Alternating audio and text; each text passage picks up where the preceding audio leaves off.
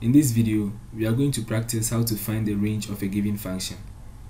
The range of a function is the possible set of all values of the dependent variable when values of the independent variable are substituted into the function. Or in other words, the range is the set of all output values of a function. So for instance, let's say we have a function y is equal to x squared, with x being 1, 2, and then 3. Then y is going to be 1, 4, and 9, because 1 squared is 1, 2 squared is 4, and then 3 squared is 9. In this case, y is called the output of the function, the range, or the dependent variable, because it depends on the values of x, and x is called the input to the function, or the independent variable. So now, how do we find the range of a function? Say f of x is equal to 1 minus 2x. To find the range of a function, we need to represent f of x with y. So f of x, which is equal to 1 minus 2x, is going to be y is equal to 1 minus 2x. Next is to make x the subject. So we need to transpose negative 2 to the left hand side and then y to the right hand side. So it's going to be 2x is equal to 1 minus y. And then we divide both sides of the equation by 2.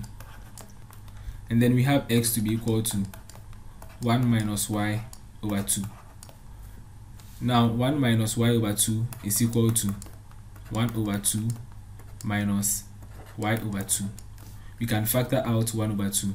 So x is finally going to be 1 over 2 into brackets 1 minus y. Since any value of y will make the function defined, then we can say that y is such that y is the set of all real numbers, and this happens to be the range of the function. Let's take another example. How do we find the range of a function f of x is equal to x squared plus 1? Let's replace f of x with y.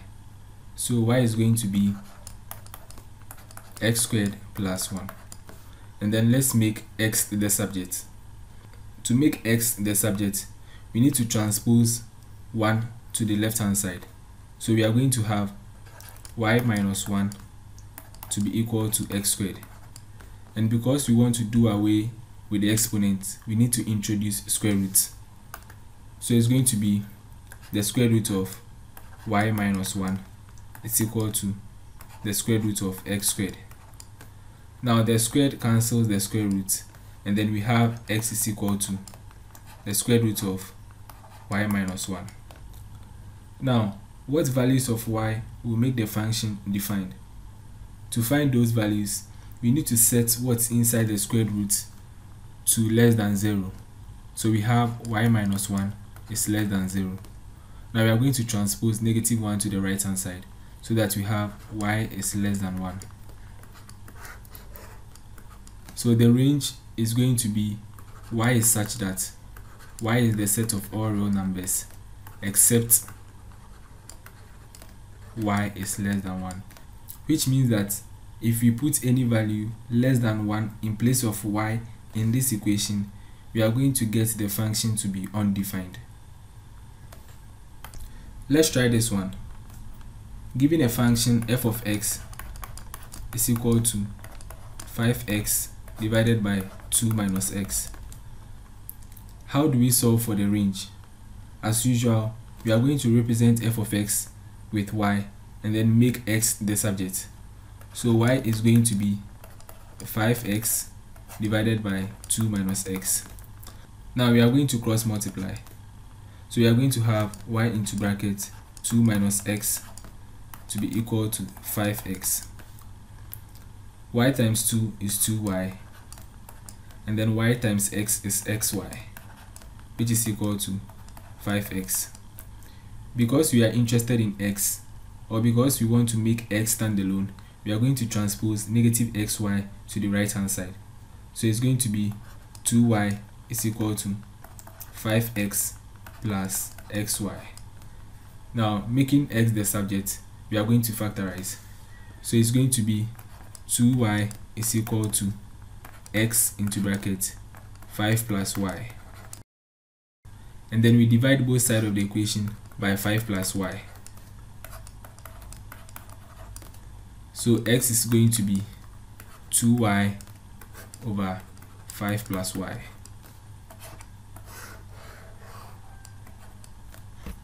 For this function to be defined, y must not be equal to negative 5. Hence, the denominator will go to 0, making the function undefined. So the range for this particular function is y is such that y is the set of all real numbers except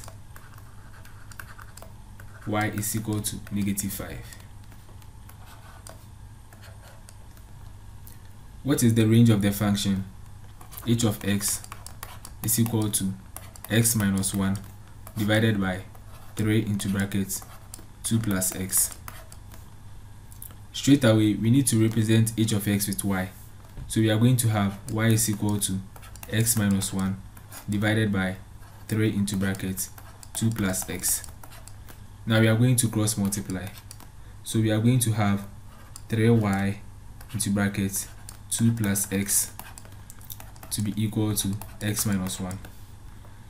3y times 2 is 6y, and then 3y times x is 3xy, and then it's equal to x minus 1. Because we are interested in x, we would like to group x on one side. So we are going to transpose x to the left hand side and then 6y to the right hand side. So it's going to be 3xy minus x is equal to negative 1 minus 6y. So we are going to factor out x.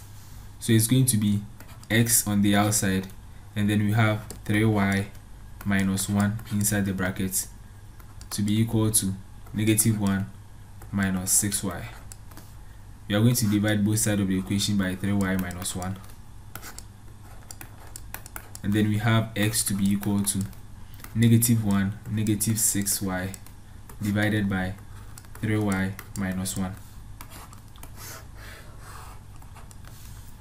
Now, to find the range, we need to equate the denominator to 0. So it's going to be 3y minus 1 is equal to 0. And then we are going to transpose negative 1 to the right hand side. So we have 3y is equal to 1.